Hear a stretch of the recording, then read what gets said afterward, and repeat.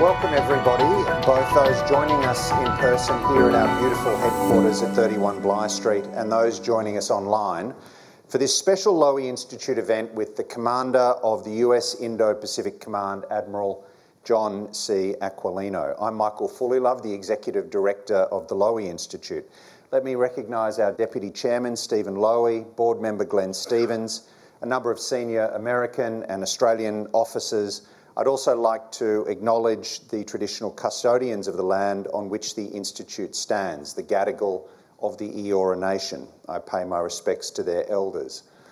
Ladies and gentlemen, after the Second World War, the US military divided the world up into a series of combatant commands, and the largest of these commands, and the most important from Australia's point of view, based at Camp H.M. Smith in Honolulu, is US Indo-Pacific Command, or Indo-PACOM, as it's known in the business. And we're privileged today to hear from Indo-PACOM's commander, Admiral Aquilino.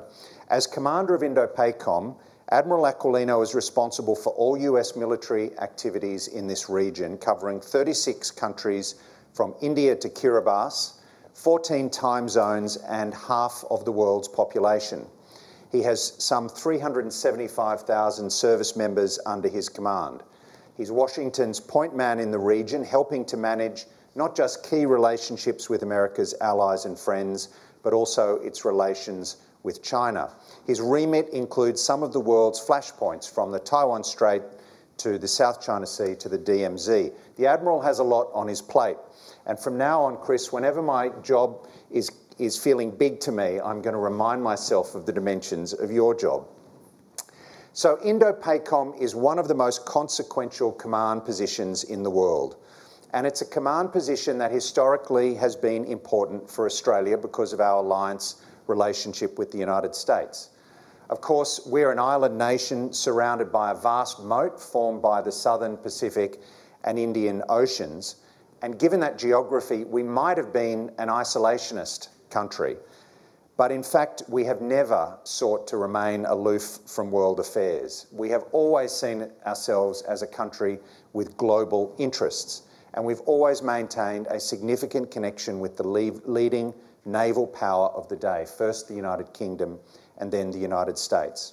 Our alliance with the United States has only become more important in recent years with the resurrection of the Quad and the establishment of AUKUS.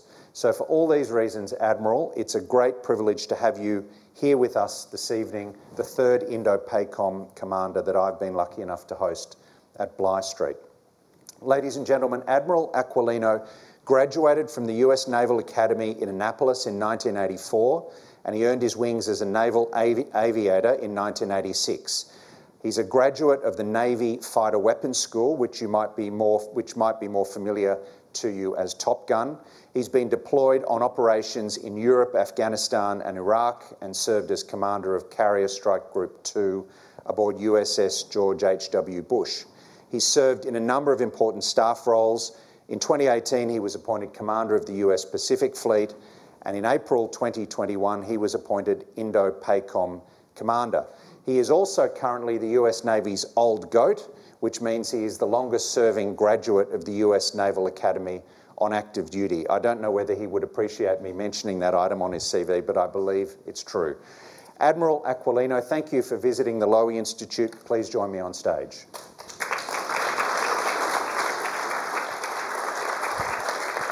Thank you. Please. So we have almost an hour with the Admiral. I'm going to pop some questions to him for about half an hour, 40 minutes, and then I'm going to give you an opportunity to ask him some questions too. So please get your questions ready. Admiral, before I get into the substantive questions, we'd like to learn a little bit about you. You're from Long Island in New York. Tell us a bit about your family background. What took you into the United States Navy? Michael, thanks. If you don't mind, though, I would also like to recognize the traditional owners of the land and their elders here. It's always wonderful to be back in Australia to see friends and partners for at least my last decade of operations here. I'd like to thank Mr. Lowy and the board.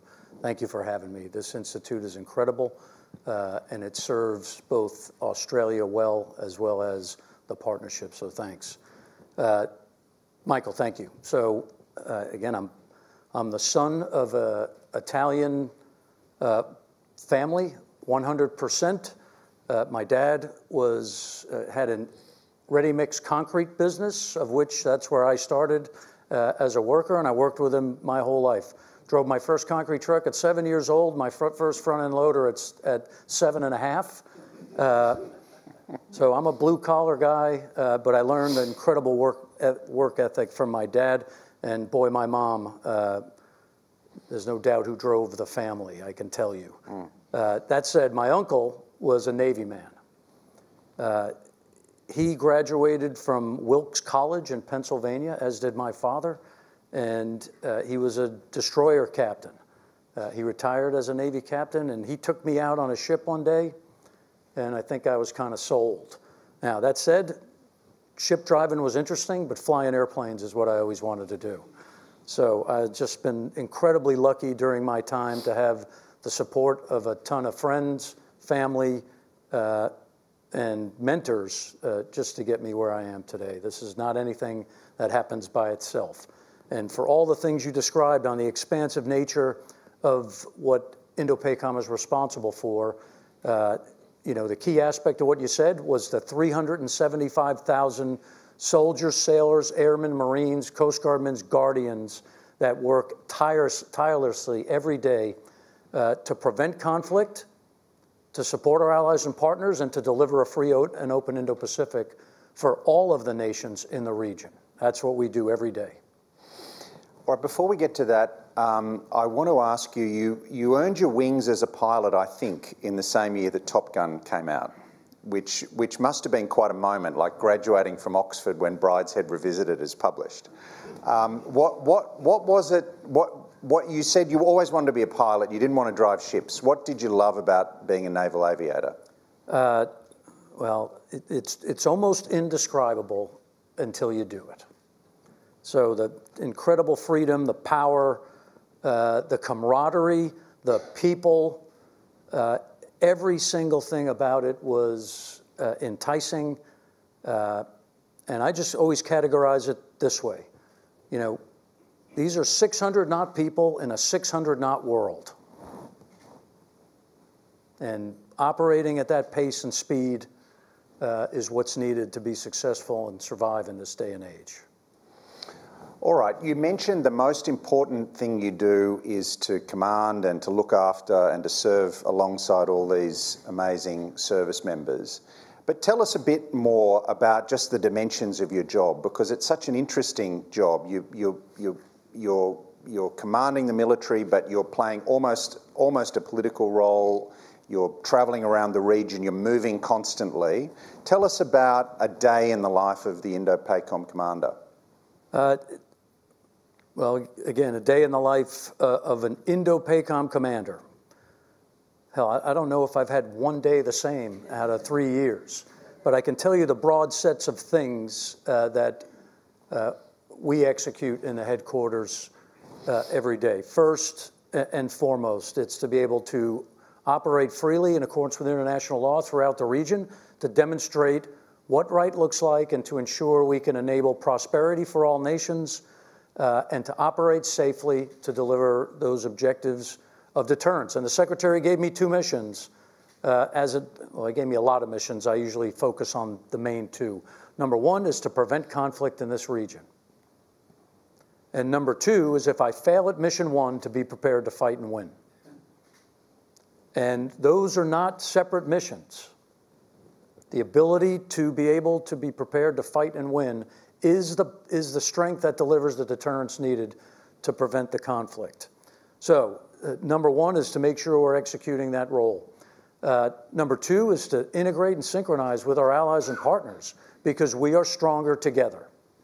All right, despite 375,000 people or whatever the number is, the strength of what happens in this region is all of our alliances, our friendships, and our partnerships with the entire region, whether that be militarily or economically. Those capabilities dwarf any competitor. And each and every day, any potential adversary needs to see that this globalized world and the linkage of the like-minded nations is a problem that they will have should there be actions unilaterally to take action detrimental to the rest of the nations in the United States and the region. So I spend a lot of time either on the phone, on email, or in the airplane out to visit my partners. We are on text together, right? This is number one, I'm an analog guy in a digital world, but I know how to send text. And all of the chiefs of defense are on my speed dial, and they're on mine. So the coordination, the collaboration, the conversations, the linkages are critically important. And not always about the warfighting aspect. This region is prone to disasters. Last week alone, I sent 3 notes to my partners and said, hey, how you doing? You need any help? Whether it be the earthquake that occurred south of Okinawa and northeast of Taiwan, whether it be, similar type actions. There were fires in the Philippines during our last exercise that we helped support. Mission 1 there is to, hey, if somebody needs help, shoot me a note and we're coming. We're here to save lives. We're here to help you protect your citizens.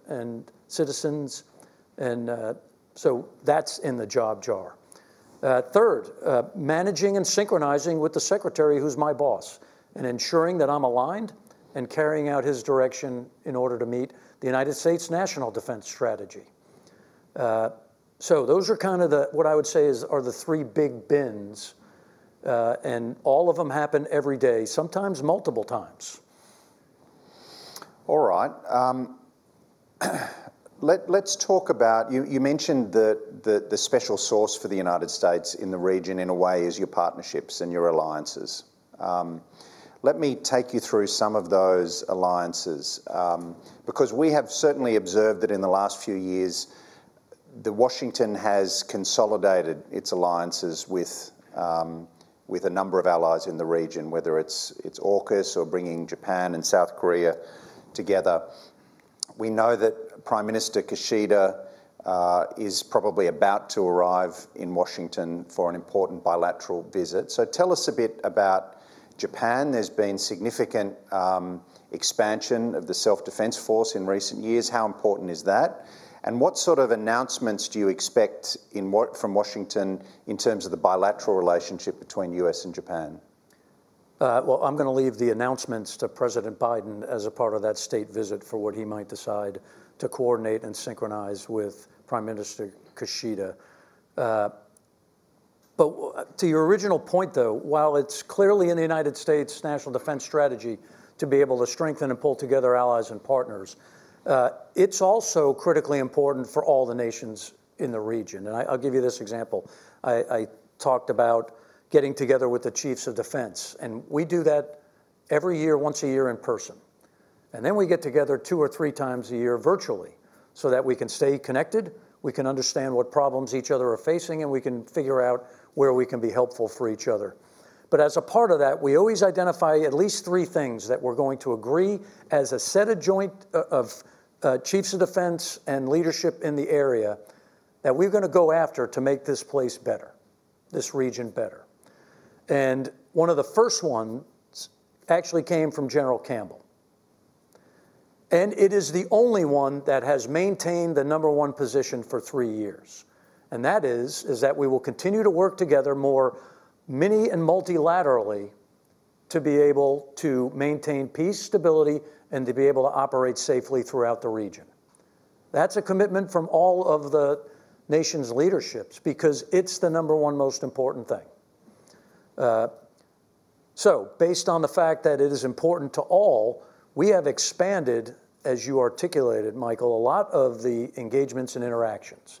And I'll just give you some examples. Talisman Sabre previously was a bilateral United States Australian high-end exercise that we did every other year. Well, I think there's 12 or 14 nations competing, or now participating, not competing, but participating. Balakatan with the Philippines, previously bilateral with the United States and the Philippines, now multilateral, operating at the high end. Cobra Gold with Thailand, the same. Trilaterally with the Republic of Korea, Japan, and the United States, we operate and we exercise persistently. You mentioned AUKUS. The Quad nations get together. While the Quad is not a military agreement, it is an economic diplomatic agreement, but the Quad nations operate together in Malabar and other events around the globe. So this theme has been recognized by all of the nations as it applies to the importance and delivering the stability and peace in the region. So it just makes sense, and I believe it's been effective, and I think it will continue to grow. We have RIMPAC coming up this year, Super Garuda Shield with Indonesia. Again, the examples are just continuous. But it is a strength for all of the like-minded nations to be able to come together. All right, so on Japan, how would you characterize Japan's strategic posture, changes in the SDF in recent years? How important are they? Well, I think Japan is only one example of what you've seen in the region as it applies to the strengthening of military capability. I would love to think that's because of my charming personality, but I'm a realist, and it's not, right? This is about the threat. So the threats that exist in this region for Indo-PACOM and the rest of the nations, as identified in my national defense strategy, certainly is the PRC, goes without saying, but also 1,700 miles of Russian coastline, and based on the Russians' illegal, illegitimate invasion of Ukraine, that's a problem in this theater as well.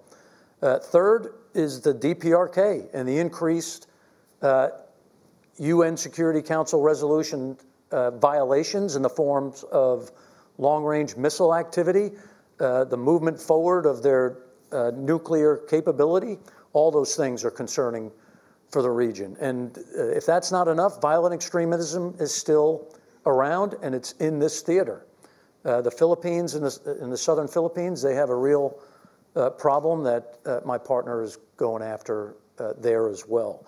So with that lineup, 4 of the 5 threats identified in the United States National Security Strategy are in this theater.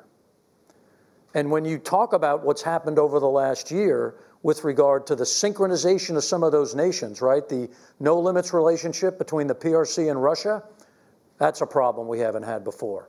Russian and DPRK cooperation, sharing weapons and breaking sanctions and supporting that economy, that's a problem. And not because they're supporting the economy, but because the support, financial support to the DPRK is going to increase missile development and weapons development, not to feed the people in the DPRK.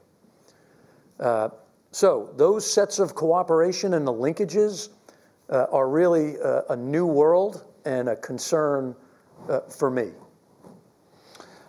All right, what about, talk to us a bit about the Philippines, if you will. I want to come back to China and Russia, but I just want to stay on the allies for a bit. We hosted, as you know, we hosted President Marcos in Melbourne last month, and he made the point that the Philippines was on the front line of international efforts to preserve, defend, and uphold the rules-based international order that you mentioned.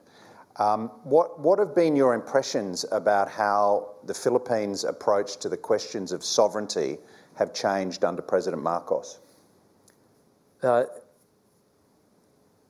think what I see here is a real, first, the leadership of President Marcos as it applied to the challenges and the dangers that are being placed on his force by the PRC. I commend the actions he's taken, as well as my counterparts and the entire national security apparatus in the Philippines. Right? Number one, exposing the bad behavior that is a unilateral action by a strong nation to impress their will and goals on another nation in the region. If you were to think about that, it sounds a little like Russia and Ukraine. So it is incredibly, I'm very, very concerned about the direction it's going. The last 2 resupplies, there were 6 Coast Guard men on the Philippine resupply vessels that were injured. And You're talking about resupplying Sierra Madre on the Second Thomas Shoal, yep. The illegal claim of everything inside of the self-proclaimed 9 or 10-dash line as Chinese sovereign territorial waters has no basis in international law, and it has been decreed by the 2016 tribunal that it, in fact, the Chinese have no legal claim.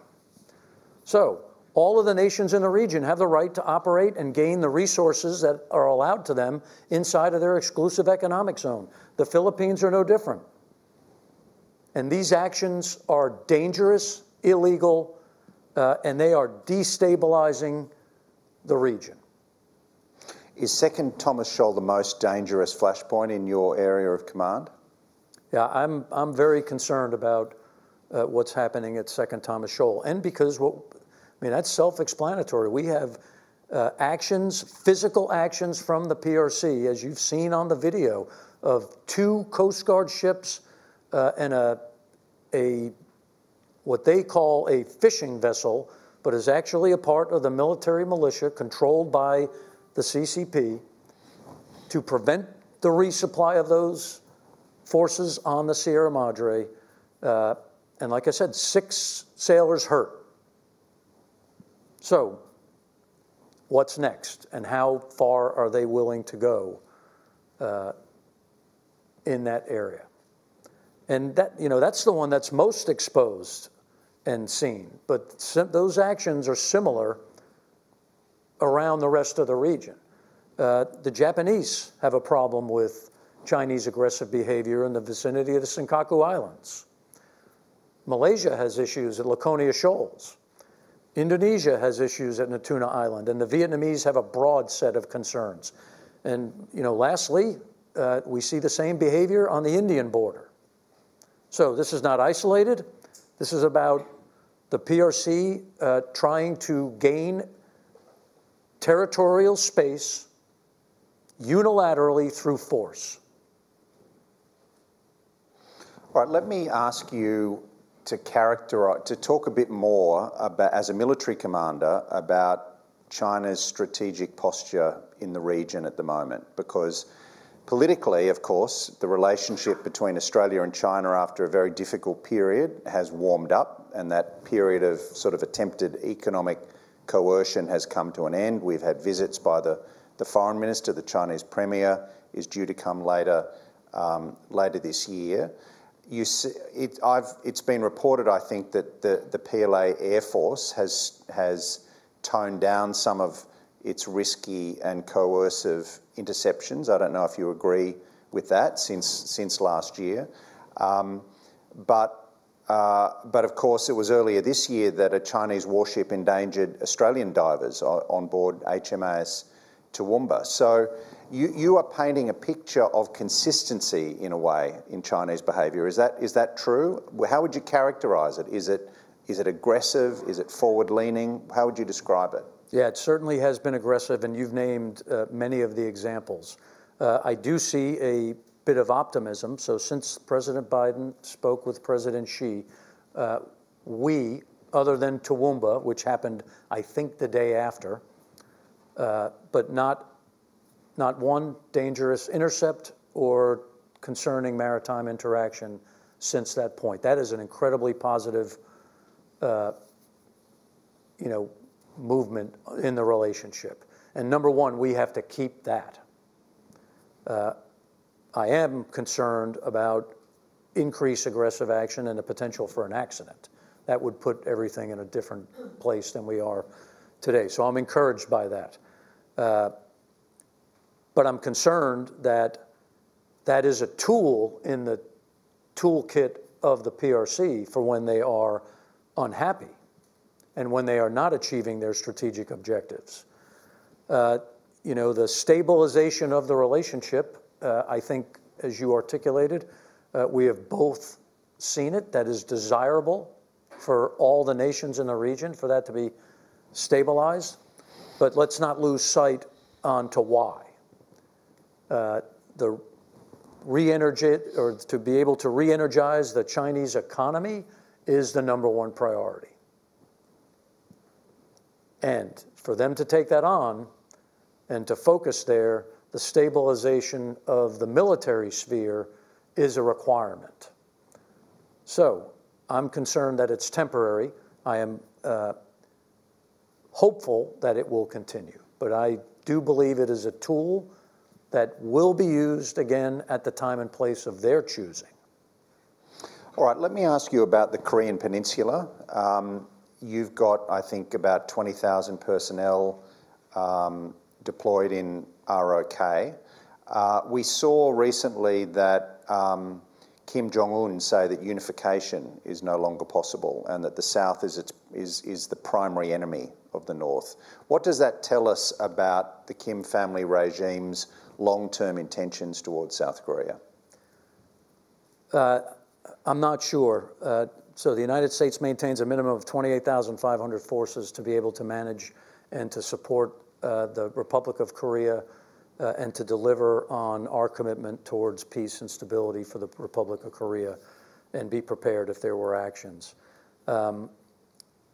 You know, as I look at what Kim Jong-un is interested in, #1, he's interested in staying in power, the #1 priority. We've seen a lot of rhetoric over the years.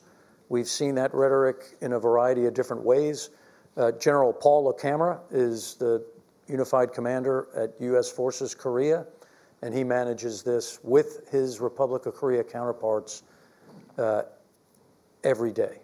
The strength of the United States forces on Korea, the Republic of Korea military forces, the synchronization, the ability to be ready to fight tonight if needed, that's a pretty powerful deterrent. And again, I do believe Kim Jong-un is rational, and he understands he can't win against that force. And that's the deterrence that makes sense.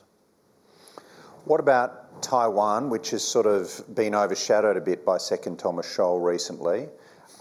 There's often discussion about a PLA Navy blockade of the island in the event of a conflict. Does the Chinese Navy have the capacity to do that? Would that be considered an act of war by the United States? Michael, that's going to be a policy discussion, and I'm not a policy maker. What I will say is I am concerned about the actions that I've seen. It's critically important to note that the United States policy as it applies to Taiwan has not changed. That has been told to President Xi by President Biden. It's been told by Secretary of Defense Austin to his counterpart previously. It's been told by me in every public event that I have done. All right, the United States policy has not changed. Now, it's worth highlighting what the United States policy is. And the United States believes in a peaceful resolution of this issue to the satisfaction of people on both sides of the straits, free of coercion. And what I'm watching at this point is increased coercion, which is why I'm concerned.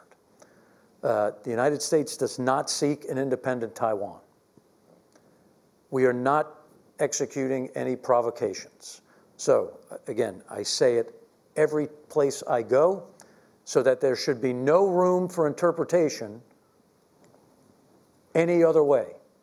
And like I said, the Secretary has tasked me to operate in this region to deliver deterrent effects to prevent conflict, not to provoke it. All right, you mentioned Russia earlier when you were talking about threats that you have to consider in the Indo-PACOM area. I remember at the time of Russia's brutal invasion of Ukraine a couple of years ago that a lot of Asia analysts were worried that a forceful American response would turn America's head away from the Indo-Pacific. I must say I took the other view, which is to say that all these theatres are connected and that it would be very bad for stability in Asia if Russia were to be able to successfully invade and defeat Ukraine. What was your view at the time, and do you think that the incredible effort that Washington has put into supporting and supplying Ukraine, has that affected the level of attention that you've got in Washington as Indo-PACOM commander? Yeah, Michael, so the answer is no. That said, I am not seeking attention in Washington. Let's just be clear. That said, I'm here to do the job that the Secretary is tasked. So when the invasion occurred, right, the immediate actions was for me to get in touch with General Cavoli and say, what do you need? What do you need me to do over here?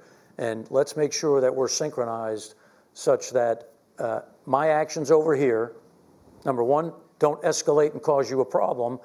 And then number two, if you have actions you need me to take at the time and place of your choosing, that we are postured and ready to do that.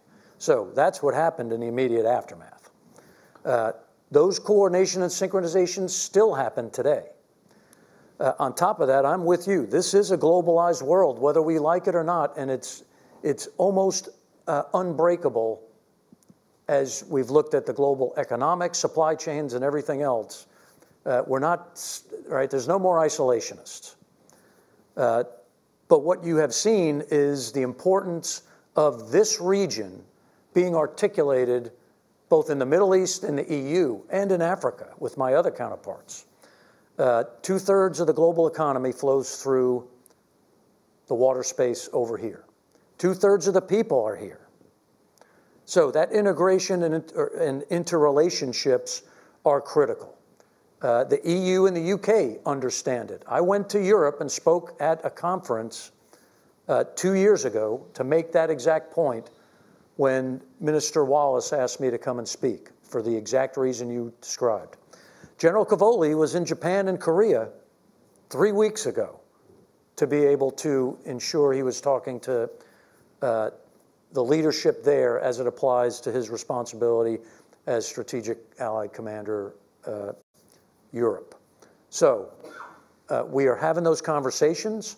We are telling the story of the synchronization that has to be linked between leaders in the United States military. And I'd argue that the rest of the United States forms of national power are also doing that. You know, I was in the Philippines with Secretary Raimondo a few weeks ago, but before that, she was in Europe. So all forms of national power synchronized to include the joint force aligned with our allies and partners to prevent conflict, right? That's Secretary Austin's definition of integrated deterrence. And through the military arm, those are the actions that we've been trying to deliver. What about synchronization, to use your term, between the PRC and Russia? So over the weekend, it was widely reported that Secretary Blinken had briefed US allies in Europe that China was stepping up its support for Moscow in its war with Ukraine, including by providing geospatial intelligence for Russian forces. Are you seeing that no limits partnership is becoming closer and closer? Yeah, first, when those two leaders speak, we should listen because they normally tell us what they're thinking about. Specifically, President Xi said, this is a relationship that the world hasn't seen in 100 years. I took note of that, everybody else should. The actions you're describing, Michael, are becoming increased, I believe, to deliver a message to all, right? So authoritarian nations coming together to deliver their message and their view of what the international world order should look like, how the rules should be written, that is the most concerning thing as they come together. In the military space, they're operating more together, both in the maritime and the airspace. They are certainly supporting each other, as has been articulated. So those are concerning, and again, I'd argue going in the wrong direction. All right, let me come a little closer to our shores, to the Southwest Pacific. In April 2022, China and Solomon Islands signed a security agreement, but then shortly after the inking of that agreement, Beijing was rebuffed in its attempt to get the whole region to sign an overarching regional security agreement. How would you characterize China's efforts to further its interests with the Pacific Island countries? And how would it change the strategic calculus for the United States and for Australia if China were to construct a military base in one of those countries? So the strategy that I see them using is based on 3 pillars, right? So the Global Security Initiative, the Global Civilization Initiative, and the Global Development Initiative. Those are the pillars that they've laid out. Now, none of them have any depth or real specificity to them. They are articulated through the lens of win-win cooperation and the peaceful actions throughout the region. Right? That's the rhetoric and the narrative. That's not the actions we see. So that's their approach through what has previously been referred to as Belt and Road, and through what I think will kind of morph into this Global Development / Civilization Initiative. What we've seen is economic coercion, and the Pacific Islands are a prime target. I want to thank General Campbell and Air Marshal Short from New Zealand, my counterparts here. General Campbell's leadership, specifically in the Pacific Islands, has been incredible, and he has been a counsel and a guidance for me as we work to the delivery of support from our nations. And it's worth highlighting, Solomon Islands specifically, that the Australians have provided billions of dollars in development to the Solomon Islands. The commitment and the history goes back a long way, but General Campbell's leadership in the area has worked to synchronize our efforts to be able to provide capabilities and assistance to the Solomon Islands. We have an initiative to provide and upgrade the Federal Fishing Association so that they can understand maritime domain awareness.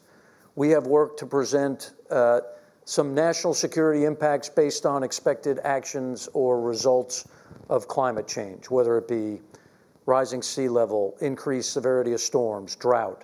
All those things are potentially existential to the Pacific Islands, and we work together to ensure we can help and support those islands maintain their sovereignty, maintain their livelihood, and to maintain their linkage and ability to have a voice in the rules-based order.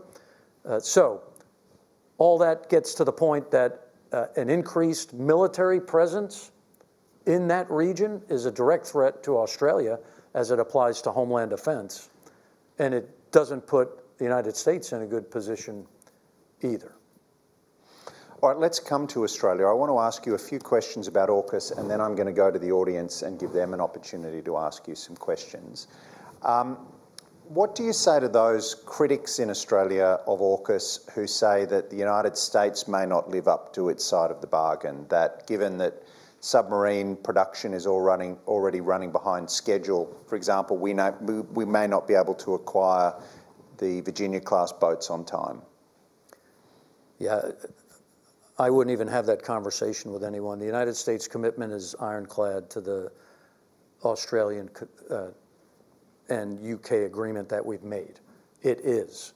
The actions that, or let me just tell you what's been going on since the agreement has occurred. All right, we have Australian sailors that have graduated from nuke school and are now sitting in the prototype learning to get their final qualifications for running a nuclear reactor. Those numbers of bodies in those schools are increasing at an exponential rate. Australians have been in US shipyards to understand how to do nuclear maintenance and synchronize efforts as it applies to submarine maintenance. We have training systems getting ready to come over. We have deployed Virginia-class submarines to Australia. We have Australian service members and maintainers in Guam, looking and learning on how we do operations forward. We're going to send both a submarine out as a pilot deployment from Sterling with the tender, such that we will sync the operational aspect and the maintenance aspect to build our expertise and identify what's needed as you build out infrastructure. So in 2 years, we have delivered a ton, and we will continue till we deliver a boat in 32. The commitment is ironclad. And it is needed, right? A very bold and brave decision by the leadership. It is a generation capability, that's number one, it's needed because of the threat. So I certainly admire the leadership for making the call, and our commitment will deliver it. How do you envisage these boats operating in the future? You might have seen that Deputy Secretary Campbell over the weekend said the AUKUS boats could be used in cross-strait circumstances, for example, which was a reference to Taiwan contingencies. Do you agree with that? Well, I think that will be Australia's call on how they decide to utilize their operational units when and if the time comes. That said, we coordinate in almost every day out here. We are interoperable beyond any other nations. So those are policy decisions on what they decide to do, but that capability certainly has the ability to operate anywhere they want to deliver any mission that Australia would choose. Let me ask you about AUKUS.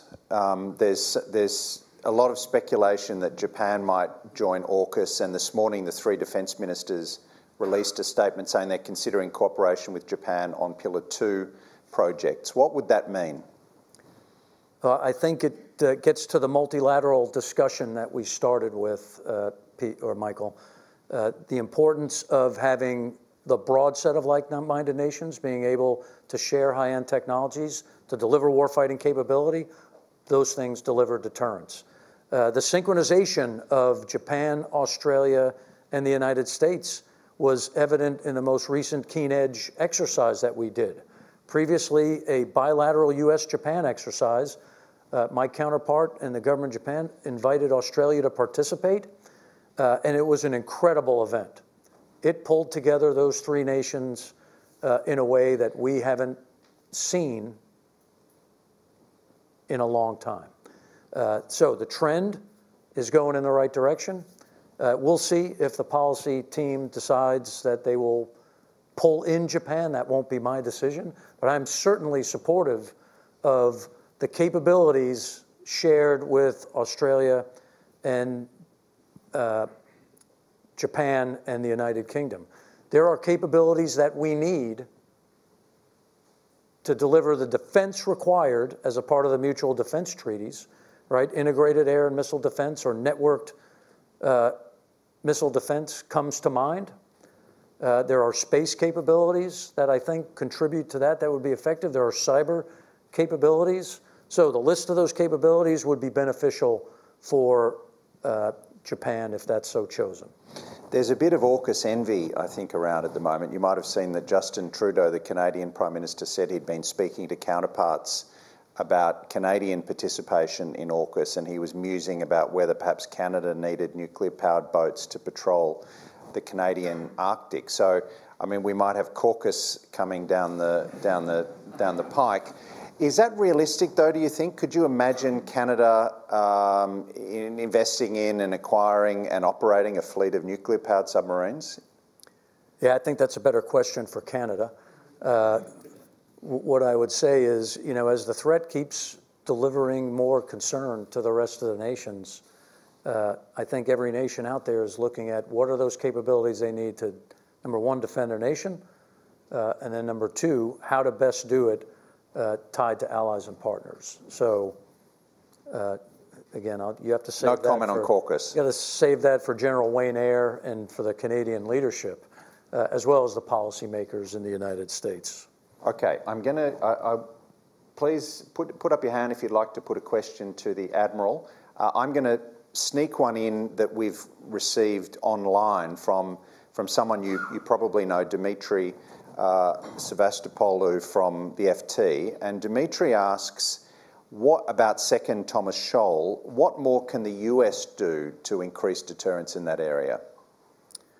I think what you just witnessed through a multilateral lens is what we think right looks like. So if you were unaware, we executed a combined patrol of the Australians, the Philippines, the Japanese, and the United States in the region to demonstrate the ability to operate safely and effectively in the region in accordance with the international rules that exist. So the rule of law is important. I think those types of events and things are exactly what we need to do to demonstrate that strength amongst the like-minded allies and partners, and that we will continue to operate anywhere international law allows. All right, yes, this gentleman had his hand up first. If you could just wait for a microphone, if you could tell us your name, and if you could ask a short question for to the Admiral, please. Thank you, Admiral. Tim Call, Navy retired.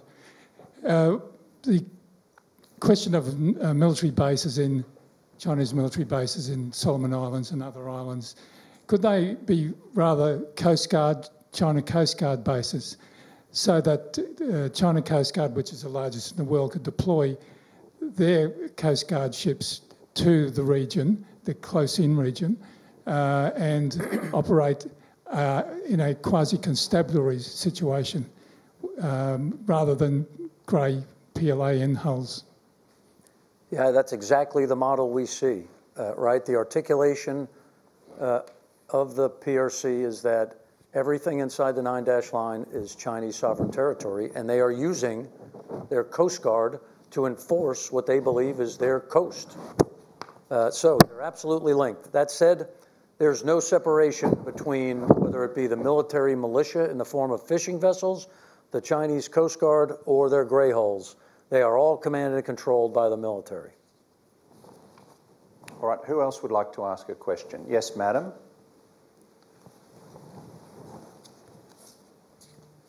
Hello, Admiral. Thank you for taking the question. I am Ludika from Japanese media Nikkei. My question is on the Darwin port. The Australian government last year found it was not necessary to cancel the lease of the port by a Chinese-owned company, while the U.S. military is planning to build U.S. Air Force Mission Planning and Operations Center. Would you have any concerns about the current contract arrangement? Thank you.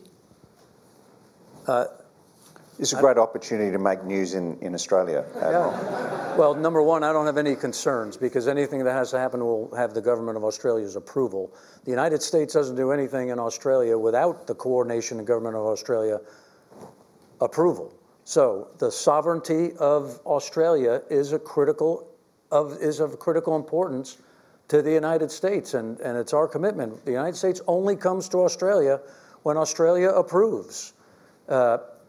That said, there are many places that we come to, whether it be a port call in Stirling by a nuclear-powered submarine, whether it be a B-2 bomber, and I stood on the ground at Amberley about a year and a half ago when we did a B-2 detachment to Australia.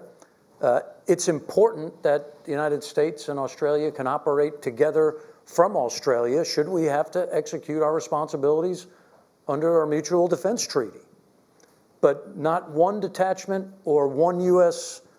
service member comes to Australia without the Australian leadership approval. Sovereignty of the nations in the region is the critical component of why the international rules matter. All nations get a choice. And I always say large or small nations, we don't care. Every nation gets an equal voice. And we certainly work towards the peaceful resolution of any, disagreements.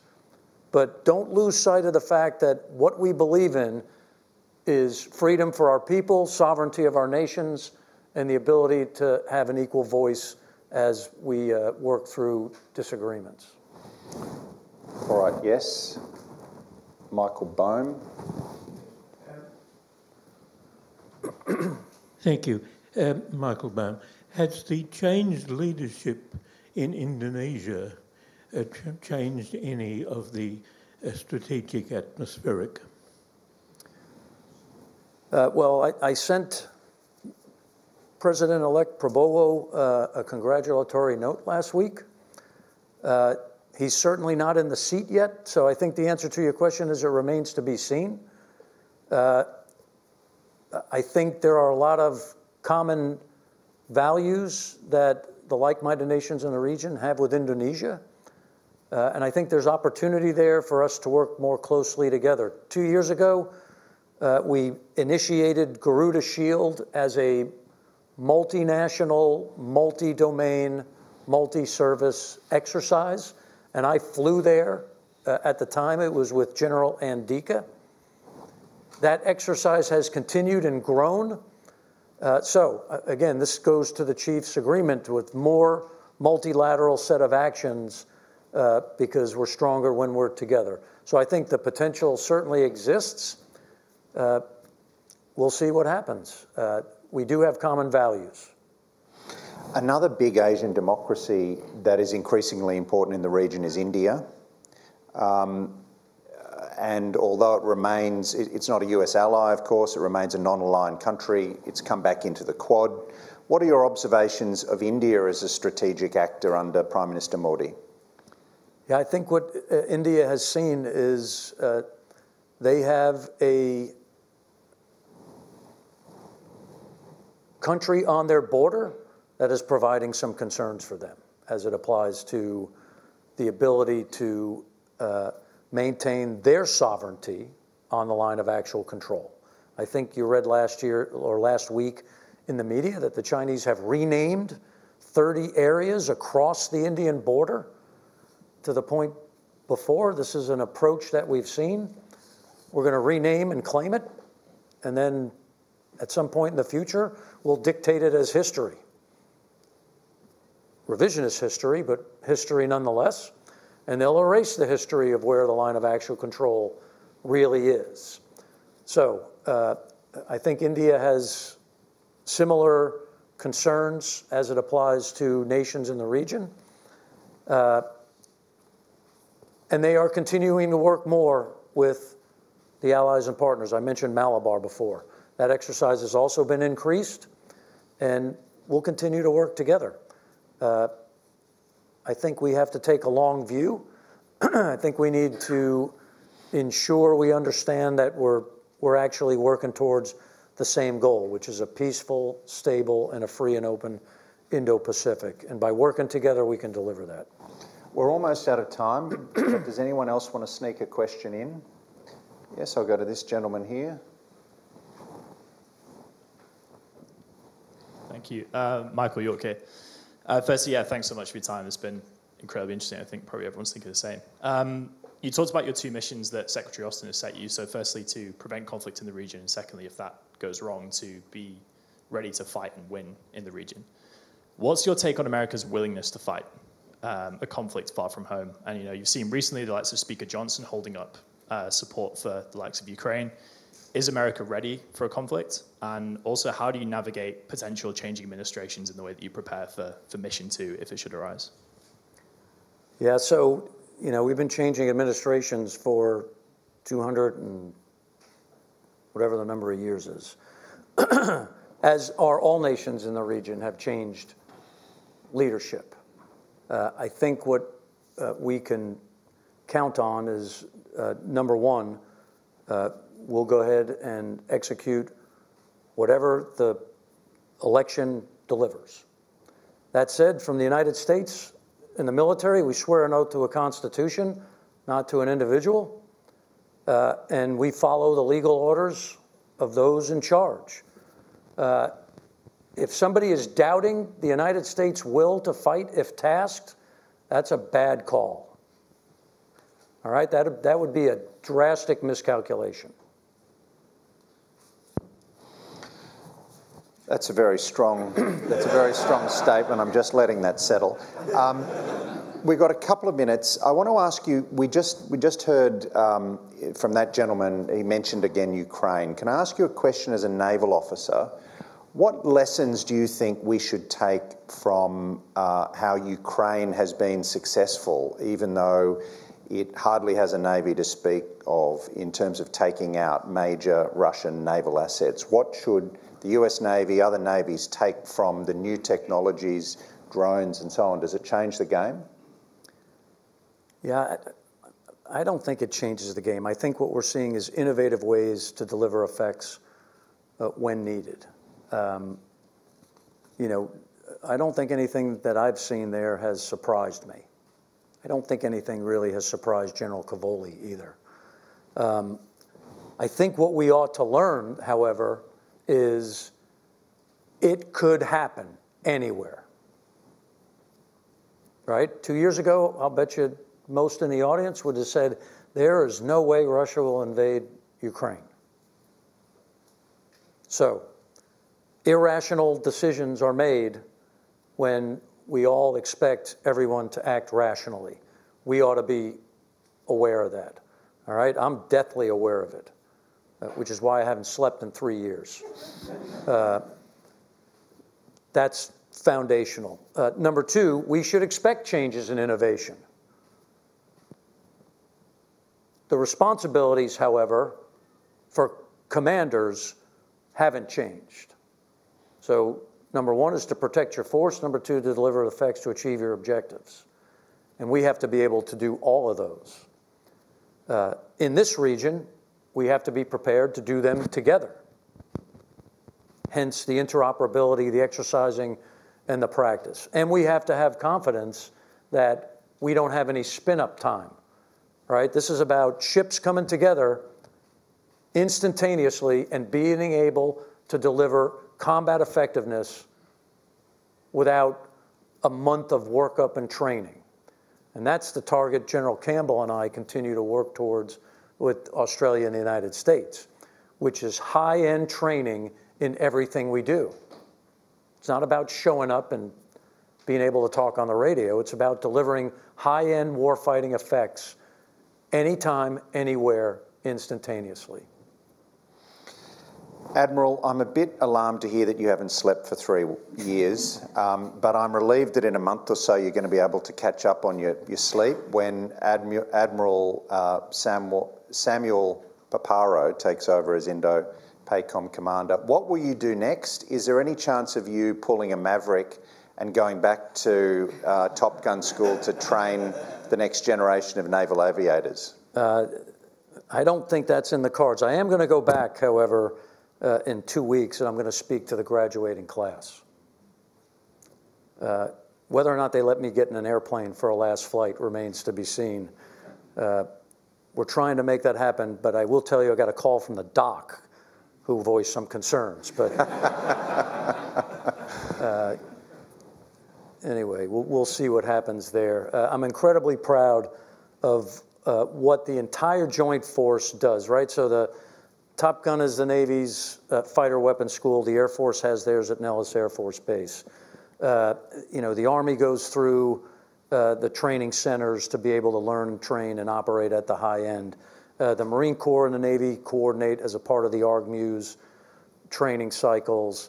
And then all of the allies and partners go to each other's schools and places to share and to become, you know, to have a deep understanding of how we get better together. So Top Gun's one example, but it is broad across the Joint Force. It is linked with our allies and partners, and those training events happen all the time. So I'm just incredibly proud of what the United States can generate in the form of military power, how and what we can do when we talk about the synchronization of that military power through all domains, undersea, on the sea, above the sea, in space and cyberspace. And then the fact that we can do all of that with our allies and partners, that's why we're unbeatable. Well, ladies and gentlemen, we're out of time. I think you'll agree it's been a rare treat to hear from Admiral Aquilino this evening. Thank you, Admiral. We wish you all the best, Chris, in whatever happens in a month's time. We certainly hope the doc signs off on you going up in the air, but we hope you get back on the deck. Thank you for coming to Bligh Street. Thank you for taking our questions. We wish you fair winds and following seas. Thank you, Michael. Okay. Thanks, everybody.